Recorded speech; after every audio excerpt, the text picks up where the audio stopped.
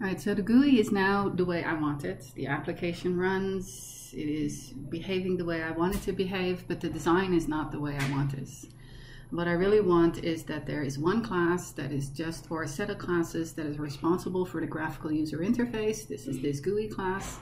And another set that is responsible just for logic, not for any user interaction. And I've called that the guessing game logic. It was called guessing game before. And it just handles the logic. It should not handle any interaction with the user. And the thing that pulls it all together, the interface and the logic, should be this go-between class. It's sometimes called a controller, a driver, and I've just called it the guessing game right here. So I'm going to make some updates. I'm going to move some stuff into the guessing game class. So first of all, this here should just be responsible for the interface, not handling events. So I don't want this GUI class to be the one that implements the action listener. It's not going to respond to button clicks. So I'm going to move it out of the GUI class and move it into the go-between. The go-between is now the one that listens to action events, or it should be the one. So it needs the method that does the work. So I'm going to pull that method out of here and move it into the guessing game class.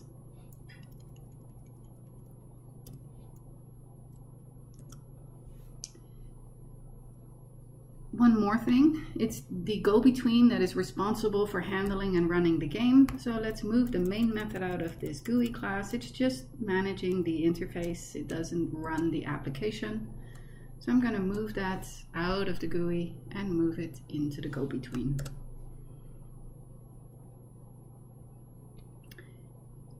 Another thing is the graphical user interface should not need to be aware of the logic. So let's move that out of here as well. The logic is going to go into the go-between. So the go-between now has the GUI and the logic and gets the two together. Almost done. Since I have moved the listener to the guessing game, I need to import them there as well.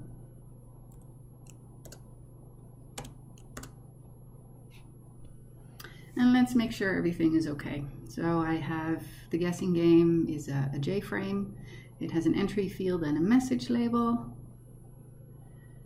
I'm setting everything up. I'm creating the content panel. I'm creating the message label. I'm creating the text fields or putting it in there. And now I have my button. The only problem is that I'm still saying that the person or the class, the instance that wants to be informed when the button is clicked is this class, the current class I'm in, which is no longer the case. I need somebody else to do this. I don't know who here. I shouldn't need to know who. So all I know is I need some kind of a listener. And I'm just gonna, since I don't know it here, I don't have any control over it here, I'm gonna demand that it's passed in as an argument. So this is now the action listener is gonna be passed in as an argument. All right, that takes care, everything is nice and clean in my GUI. It just takes care of the interface, nothing else. All right, so it implements action listener. Let's make sure everything is okay over here. If I look at action performed, I'm noticing here that I'm going through the entry.txt. I don't have the entry here. It's in the graphical user interface. I need to grab it through the graphical user interface. But it is sitting right down here. That doesn't really help me much. So I need this to become an instance variable.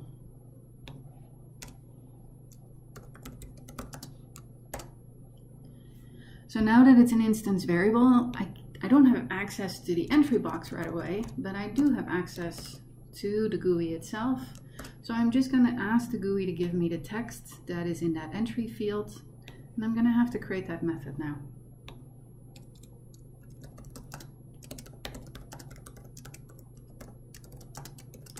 So the get text method I want from it is whatever the user entered in the text field. So I'm just going to return entry.getText.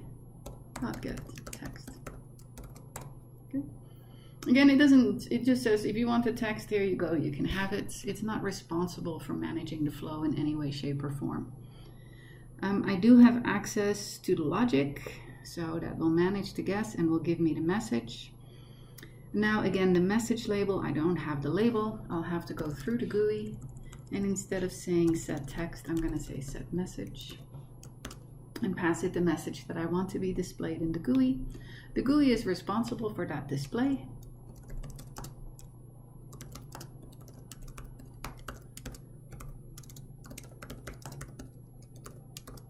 So I pass this message in as an argument, and it's just going to put the message in the label. It doesn't need to know what or how, why this message came about. Just whenever it's told to display a message, it will just display a message. Alright, so everything is nicely set up for the action performed, and it's become a really nice go-between between the logic and the GUI.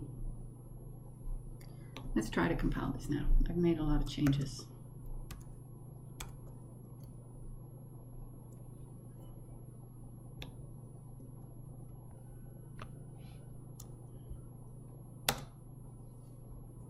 Alright, a couple of errors. Yes. Remember that the GUI needed to have an action listener passed in as an argument. So let's start with that. This here GUI needed an argument. Well, who is now the one that is the action listener?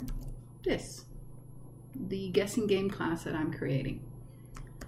Alright, so let's see if this will compile.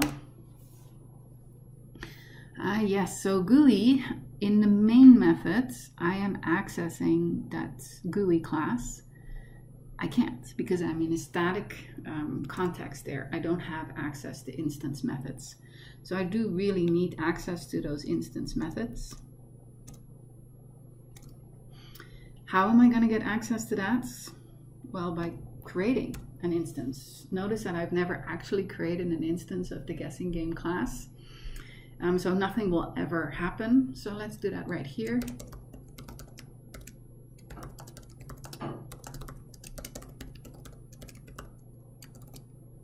Create it. And now I can access the GUI instance variable through the game.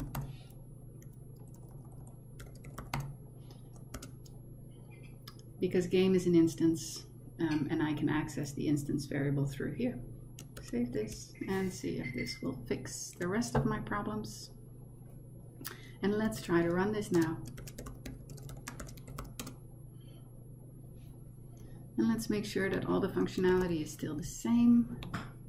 Excellent, an error message. 5, the guess. Guess 1 is too high. So let's go a little lower. Still too high. Let's go to 1. Oh yeah. So on my third guess, I got it right. And what I've managed to do now is to separate the interface from the logic of the game and create this nice little go-between. The only thing that still really needs to be done is in this logic class, I still have user interaction in here, namely the interaction if I wanted to play a text-based game. So this really still needs to be pulled out.